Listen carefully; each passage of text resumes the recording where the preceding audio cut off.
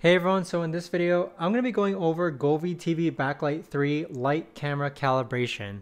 So this is going to become particularly useful for individuals who need help calibrating their camera with their Govee TV Backlight 3. So the way to do this is that let's first go ahead and connect everything together. So install your camera, install the light strips, make sure that it's plugged into the wall, and also make sure that you have the Govee app installed, okay? So search up Govee app on the Google Play Store or the App Store.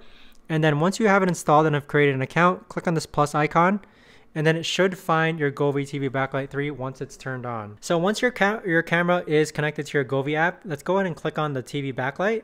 And then from this page here, we have a few things to do. We're going to click on the settings icon over here, and then click on calibrate strip. So you just need to make sure that the strip colors being shown match the correct strip color here. So notice how it's blue on top and red on the side.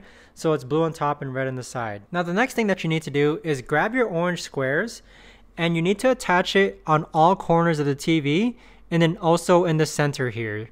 So it's 1, 2, 3, 4, 5, 6, 7, okay? So 7 different parts in which you need to attach these orange squares to. So these have an adhesive. Right now the adhesive is pretty much gone just because I've been demonstrating a lot in this video. But once you have those orange squares attached, let's go back to your app and then click on calibrate the camera. So what's going to happen here is that it's going to take a screenshot image of what's happening on your screen. So what you want to do here is that you're going to drag and drop or click on restart calibration. It's going to take a still image and then you need to drag and drop these dots that you see here to where you see the orange squares. So recall those orange squares that we attached around the TV. You just need to drag and drop these dots to match where the orange squares are when it took a still image of your TV screen. Now, if you don't see the orange squares when calibrating, you can adjust the angle of your camera, okay? This is something that Govee doesn't really mention a lot. You can adjust the angle of your camera and then restart the calibration. So just go back and then click on calibrate the camera again. It's going to take another picture and there you have it.